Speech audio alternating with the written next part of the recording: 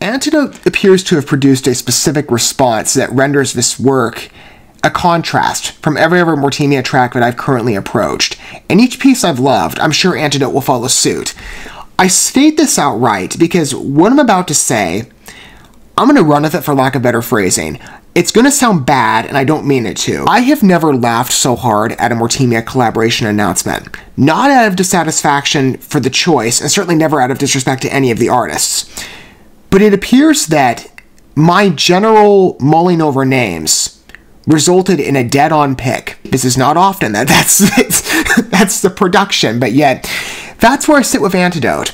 If you're from, I'll start this video actually on a baseline. For anyone who's approaching Mortemia on a first name basis, and I would imagine maybe a number of you are, he is, Morten Veland is the artist behind the project. I'm part of both the COVID Aftermath sessions currently unveiling and the previous Pandemic Pandemonium sessions. He hails from Sirenia, a long-standing member of theirs, and I think one of their foundational members from my memory, who I've been engaging with for several months as well, and I would recommend them. He is a Norwegian Gothic symphonic metal artist. Mortemia, like I said, is his solo project. I'm part of the musical scores and construction, blended with an intersecting collaborative presence, usually of the European variety, and a part of the vocals. Maybe there's some exceptions as well with other artists coming in. For example, there was one track earlier on this album that featured another member of Sirenia, Nils Cameron, but usually it'll be for the talents of a, with some exception, European female vocalist on part of a noteworthy band, or maybe an emerging presence as well.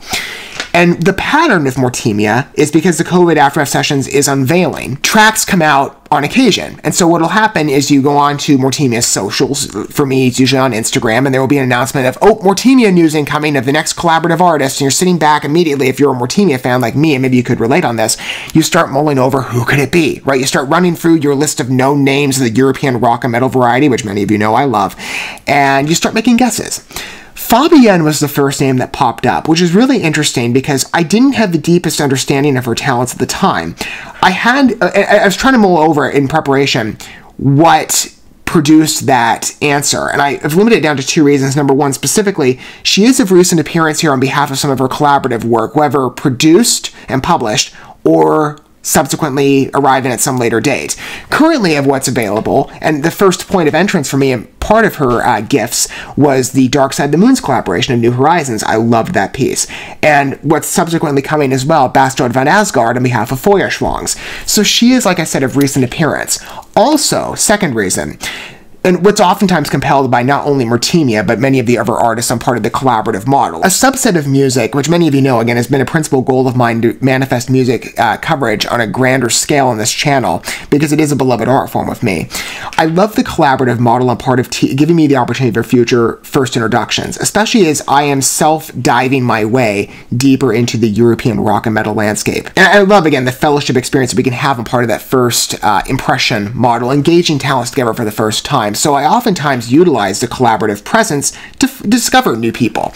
And Fabienne, she is of mind, I think in particular, because I've been running through, and I'll pull up in a minute, I have the list written down in fact, I've been running over the next list of what I'm calling the next phase of groups that I wish to consult, many of which are on a first name basis. 15, I believe, if memory serves me correctly, I'm part of the European variety.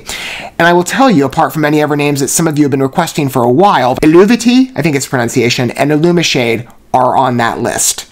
So maybe that's why Fabienne was first of mind, because she popped in, and I'm like, okay, you know, maybe, right, we'll see. Though again, I'm still running through my list of names, and it didn't expect it would be the case, but then suddenly I go on Instagram again a couple of days later. Apparently I was dead on the money with who he picked. Hysterical. But I'm very happy to engage, right, with Fabienne, who I've admired. Again, early days introduction for sure.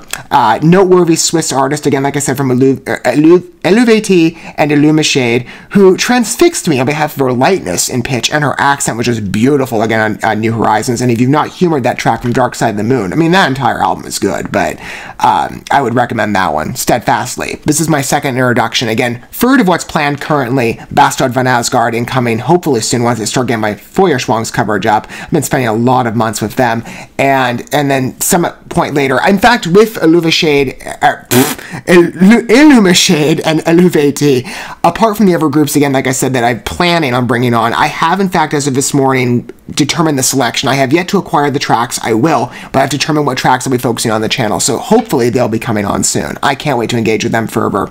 Anyway, Mortemia. We return again to the COVID Aftermath sessions. If you've not had the pleasure of entertaining this album before, I think you're going to love it. Mortemia, again, is a very skilled music visionary in the way that I regard him, as well as how many have attributed him that same credit in the past.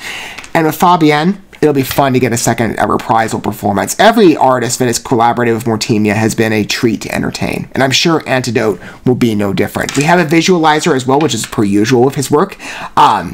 I'm going to go ahead and cue both of those up, and we can enjoy Fabienne's talents and Mortemia's as well together. Maybe for some of you, for the first time, for me, a reprisal experience with Fabienne, and several appearances later with Mortemia. Again, I can't recommend him enough if you've never engaged. Let this be your first opportunity. I'm sure you'll love it.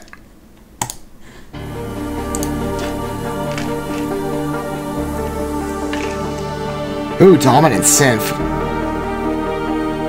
Taking this back a couple years, the styling. Take a deep dive into your mind. Searching for I like that twinge. they seem too hard to find. Her voice is so delicate. Take a long, hard look inside yourself. That's such a creative balancing. The answers deep within a wishing well. Real fun vibe here. Again, this piece feels pleasurably dated on era choice. Like some elements are again evoking an ancestral mood of music.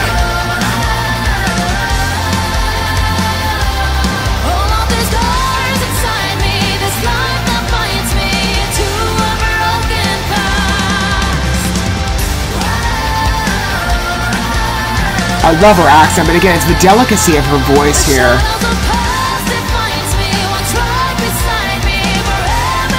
That blends so creatively to the tone and the energy of the song as well. And we've never had like this visual storytelling narrative. It's usually around more the lines of a performance. So this is different.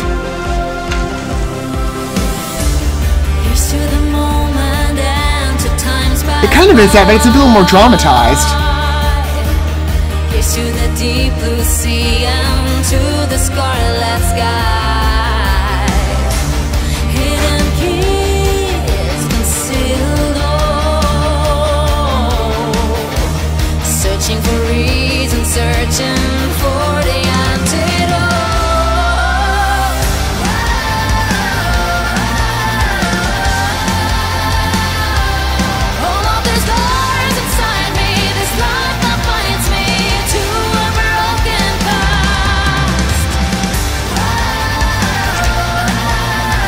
Good associations in every element to create such a unified work here.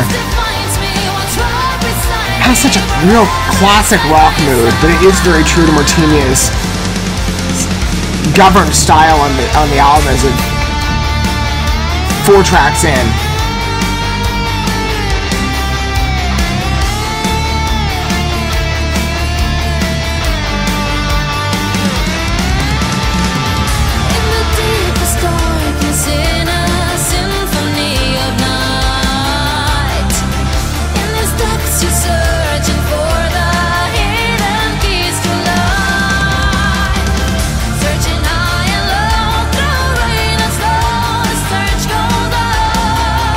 Rich and passionate performance. You can really tell Fabienne's just driving that vocal power.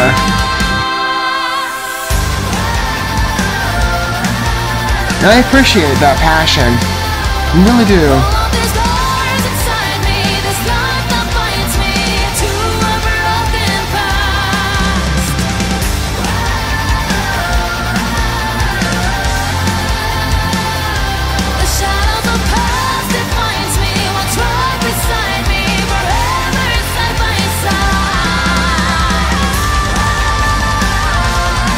Good layering. I love the faintness too on the higher inflection.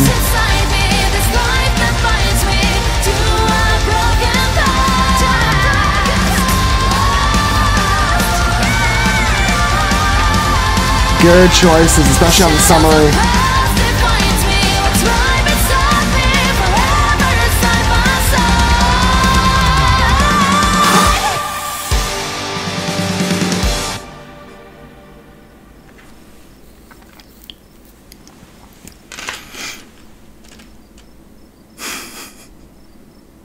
I love a settled in that outro. Just crickets. So peaceful.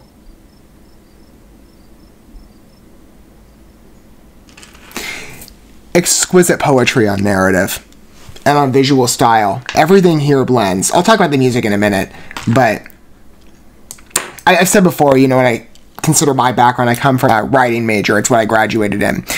Poetry is a preferred writing style with me on part of the imaginary and the emotional focus. And I love the theme of duality. So when I see it employed in art, notably in the cinematic space, but I've seen it in music before as well, alongside Antidote for sure, and maybe in other music ventures too, definitely. I love the white on black, especially when you're depicting different types. Again, the archetypes of the girl, well, let's speak more broadly, the person that the song is embodying here in the pursuit of, again, whatever the lyrics might be speaking to from what I could drive out of it. And you could definitely apply it broadly, I think. Antidote could be a cure to so many different things. Again, I'll speak to the song in a minute, but the image of, again, the innocent girl running away from this dark, supernatural, paranormal presence, right? Kind of like what that. If you attribute it closely to, let's say, for example, like some horror movie, right? I got like Blair Witch vibes watching this, just slightly. I don't know if that's what was envisioned, but at least on styling, it kind of reminded me of one of those like found footage horror movies. But the poetry, again, of that white versus black balance of innocence versus, you know, darkness, beautifully illustrated on behalf of the visual. I love how it's there. There's no visual obstruction and concentration beyond, again, the central image of Fabienne and the environment. It's all just so shrouded, until the very end, of course, but it's perfectly told. On theme, it's a wonderful mirror to what the song is speaking to, and the song drives at that. The song's beautiful to listen to. It has a bit of like a classic rock, kind of like a subtle popish flair, not as much. It's more like a classic rock mood that the intro definitely evokes, again, an earlier period in music, especially those synths, like 70s, 80s, kind of that type of energy. I love that. It's such a good choice. And Fabienne's vocals, again, I think her accent is just beautiful. The lightness of it, meshed with an enhanced percussion and a good drive. It is softer by comparison to some of the other works in Mortemia's history. This album feels... I don't want to say it's not subdued. Well, I'm not saying that as a diss or a critique. It's intentionally, I think, softer than the Pandemonium sessions because it is a little more hopeful on vision. At least the songs that have been expressed thus far have. I mean, they still have they might have a tragic atmosphere that blends well into the gothic tone, but there is still some sort of revealed inspiration. There's an elevation in mood that does take place, and this song kind of drives that as well amidst, again, like I said, dark, turbulent circumstances. It's a fun song, though, on engagement. Great life to it. But, oh, man, I love breaking down songs and just analyzing them. With Mortemia, it's so detailed, specific. I love Morten. He really is a pleasure to entertain, and it's an honor to cover his work. As I'm sure for many of you, it's an honor to be introduced to him. And Fabienne.